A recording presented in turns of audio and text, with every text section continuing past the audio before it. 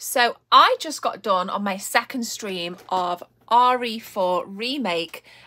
So far my thoughts are it's really nice, it feels really good. I feel like a lot of the environments, especially the castle, are a lot tighter and a lot more linear, and you can get from A to B without messing around as much.